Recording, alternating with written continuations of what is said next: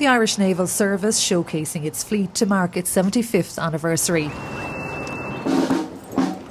The event began at Dunleary Port with a Guard of Honour inspection by Minister for Foreign Affairs Simon Coveney.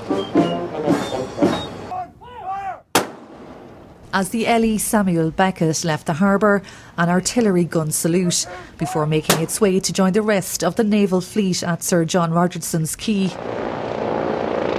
The Irish Naval Service has been trying to boost its numbers.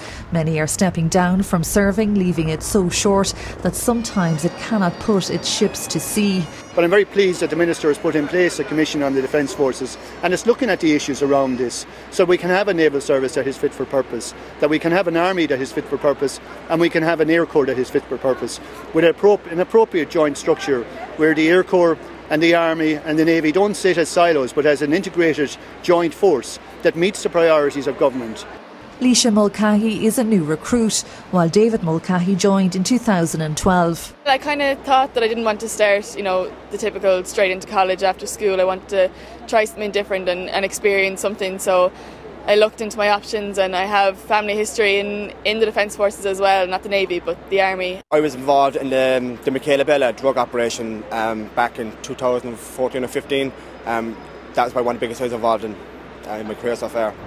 The fleet, minus one ship, which will be on patrol, will overnight in port. It will sail on to Cork City on Saturday, again overnighting. Sharon Lynch, RTÉ News.